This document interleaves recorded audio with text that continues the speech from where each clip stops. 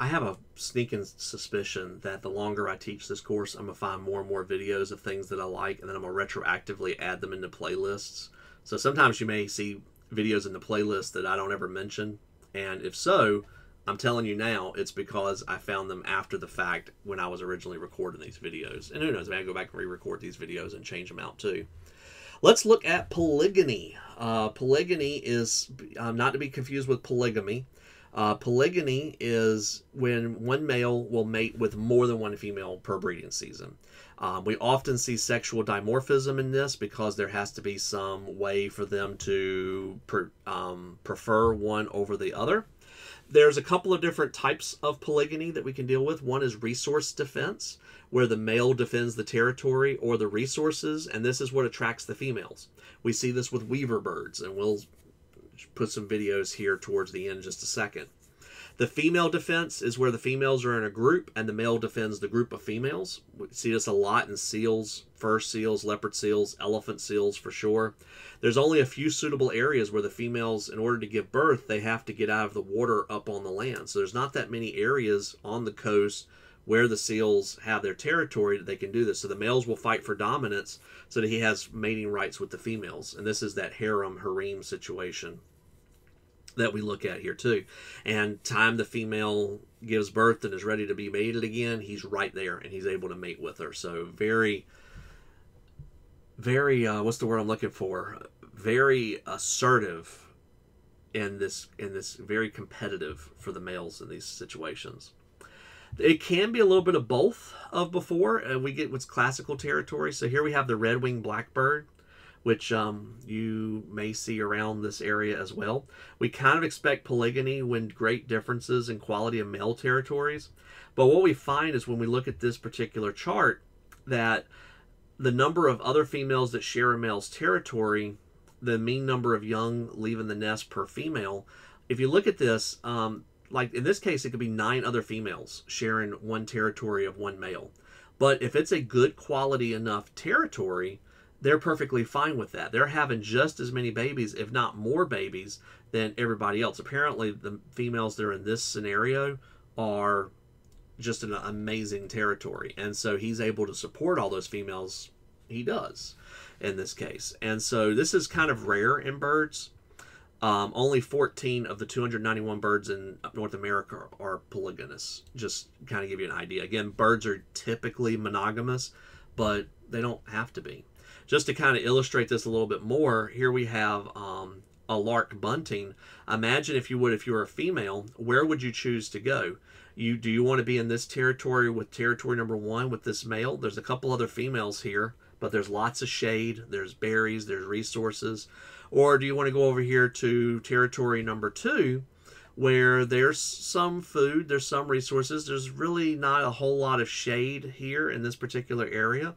So if you were a female, where would you prefer to go? Would you prefer to put up with a couple other females and have access to more shade, maybe some more berries and things like that? Or do you want to be monogamous and go over here? So you can kind of see where you can go monogamous, you can go polygynous, and it can fluctuate a little bit here. So you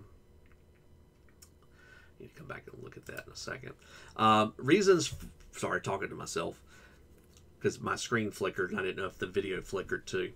Reasons for polygyny. Number 1, each individual's average reproductive success will tend to increase. So like we saw the red-winged on over here, even though there's multiple females per male, everybody's doing better. In fact, they're doing the best at this category than they are anywhere else. They're producing the most offspring.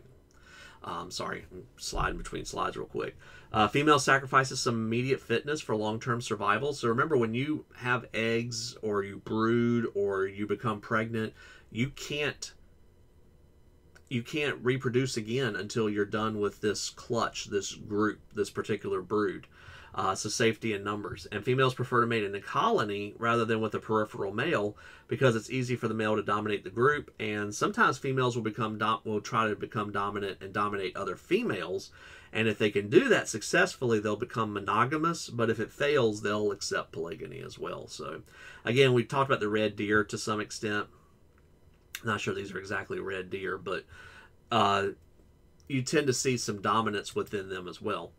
So mammals, we often see polygyny. Don't see it so much in birds. Birds tend to prefer monogamy. But why is polygyny common? First off, mammals are a lot less mobile than birds. We can't just fly away. Sometimes we have terrain that we have to go around because we're kind of stuck to the earth, as it were. And so it's just easier for a male to dominate. You can't assess the male qualities. They're more likely to stick with the one that's found. If you're herded by the males, again, they can't get away, so that kind of goes back with the mobility situation. There could be predation pressures that are dealing here, and so it's just safety in numbers and kinship. A lot of times it's sisters, it's easier for male to keep together, and so if the sisters, just know each other and want to be together, that kinship, then it's just easier for the males to keep that group together already. And so we see here the greater spear-nosed bat actually practices polygyny as well. And I don't know if this is the male and these are the females, or if that's just the way the picture looks, but it's kind of convenient, isn't it? Last couple things before we look at some videos. Male strategy is served by all types of polygyny. And because remember, again, males are going to have many more successful matings as this goes. It says the variance in reproductive success is often much higher in males than in females, such that some males have very high reproductive success and others fare more poorly. So this does give a bigger range. There is a chance you could do worse, but more likely you're going to do well. So this polygyny is definitely the preference for the male, because male strategy says mate and mate often, and polygyny allows for that. Female compromises more. She has to share the resources that are available to her, but if that's what it is, that's what it is. So I'm going to show you a couple of different videos here. So we get back to seals and their harem situation. We mentioned the weaver bird, so get you to look at the weaver bird. I may add some more videos into this, but I will see you after the click.